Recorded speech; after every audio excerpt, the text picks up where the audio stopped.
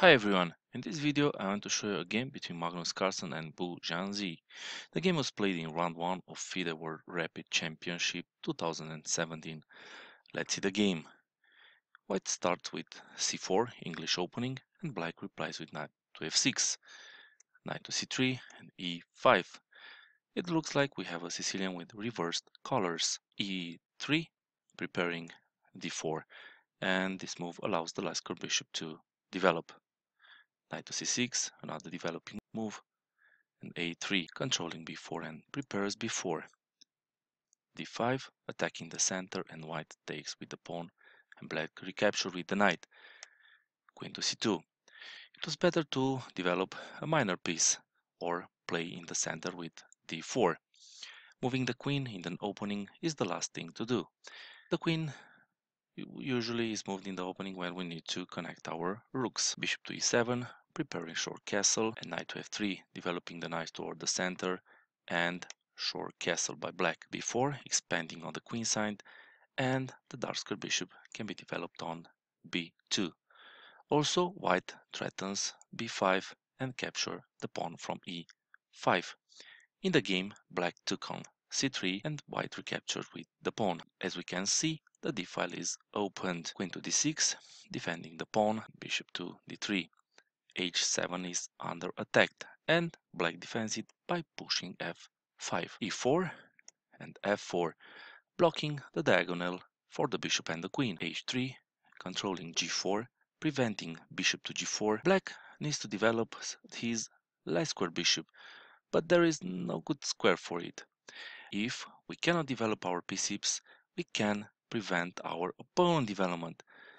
And a good way to do this is to play queen to g6, and if white castles short, our bishop will take the pawn from h3. In the game, black played a5, trying to create some weaknesses, and bishop to b2, developing the last minor piece, and white might castle long. Bishop to f6, defending e5 one more time, and also freeze the e7 square for the knight to retreat and also to go to the king side. Rook to d1, placing the rook on the same file with the queen, and it's threatening bishop to c4, check, picking up the queen. Queen to e7, a short castle. White king is safe, and with this move, white finish his opening. Bishop to e6. The last minor piece is developed, and black finish his opening as well. The king is safe, the rooks are connected, and all the other minor pieces are developed. In the middle game, white needs to start an attack. The easiest target are the weak pawns. Black has weak pawns on e5, c7, and b7. A good move for white would be to attack the knight from c6 with b5. An attacking move is good only if our opponent is going back. In this case, the knight has to go back to b8 or d8. In the game, white played queen to e2. From this position, the queen can go to the queen's side, to the king's side, if the knight moves away, and also helps the bishop to go to c4. Queen to f7, preventing bishop to c4, and rook to d2, trying to double on the open file. And here black started an attack on the king side with g5, followed by g4. And white starts its counter attack on the queen side with b5, knight to e7 and c4, attacking e5 pawn twice with the knight and the bishop. Knight to g6, defending the pawn, and also the knight will help with the attack on the king side. Knight to h2, controlling g4 and f3, and frees the queen to participate on the defense. g4 is prevented for the moment. Black continues with rook a to d8, bringing the last piece into the game. Maybe it was better to continue with knight to h4, trying to inflict some weaknesses in white camp. Rook f to d1 and queen to e7, defending the rook and also looking at another diagonal, the f8, a3. c5 would be a good square for the queen, pinning the pawn from f2. Queen to h5 into black territory, and rook to d7. Since the queen is no longer defending the bishop and the rook, black plans to double on the d-file, pinning the bishop. Knight to g4, attacking the dark square bishop, and black doubled on the d-file. Knight to h6 check, king to h8, knight to f5, and the queen is under attack. Queen to c5, attacking c4 pawn for a second time. Queen to e2, defending the pawn, and knight to h4, trying to attack, annoying the knight from f5. Knight takes on h4, g takes on h4, and queen to h5, putting pressure on the pawn from e5, h4, and h7. Rook to g8, placing the rook on the same file with white king, and bishop to f1, defending the pawn and attacking the rook from g7.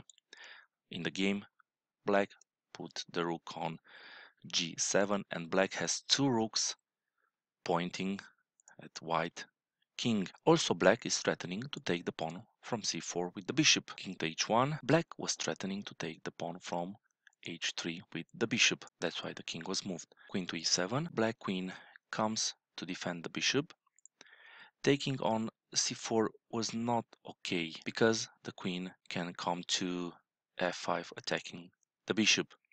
Let's see that line. Bishop takes on c4, queen to f5, attacking the bishop, and if we continue with bishop takes on f1, queen takes on f6, bishop takes on b5, bishop takes on e5, queen f8 defending the rook, queen takes on h4, the rook is pinned by the bishop, bishop to e8, and rook to d8, pinning the bishop, queen to f7, getting out of the pin, queen to g5, queen to g6, the bishop takes the rook, check, queen takes, king takes, and white is an exchange up, and he can try to take the other pawns from black camp. That's why in the game black played queen to e7 protecting the bishop, and queen to f3, rook to g5 controlling h5 and preparing the bishop to come to f7, and 5 attacking the queen.